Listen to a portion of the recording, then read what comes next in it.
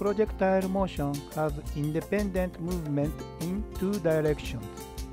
Let's take a video of the projectile motion and do independent analysis of vertical and horizontal movement. The procedure for this experiment. Take a video of projectile motion at first. Then read and record the ball position from each frame of the video. Finally, calculate periodical velocity and make a graph. Materials are a ball, a smartphone, and a large scale. Make a large scale for measurement. Draw a line every 10 cm in the vertical and horizontal directions on the paper. Use the weight to check the vertical direction and put this scale on the wall of the measurement press. Video shooting. One person throws the ball diagonally upward. Another person takes video by smartphone. The recorded video is played back frame by frame to read the ball position. Free software is available for this function.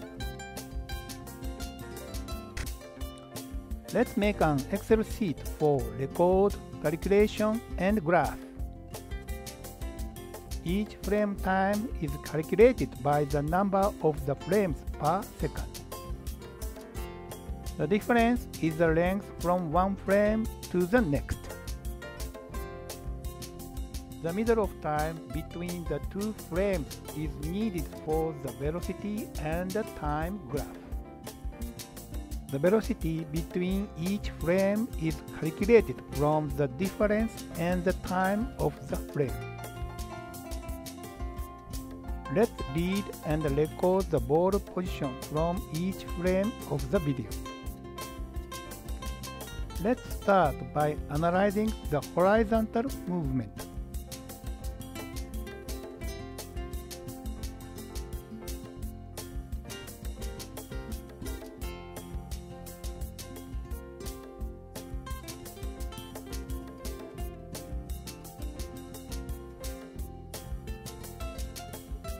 The position of the ball for each frame is read and recorded.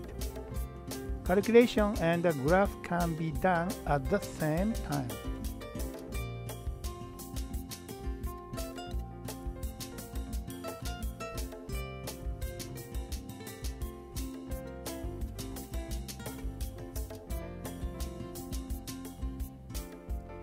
Position and time graph. Velocity and time graph. Next, analyze the vertical movement.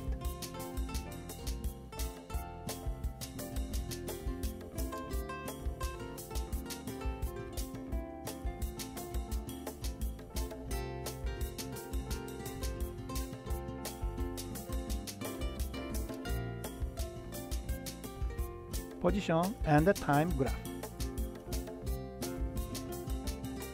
Velocity and time graph.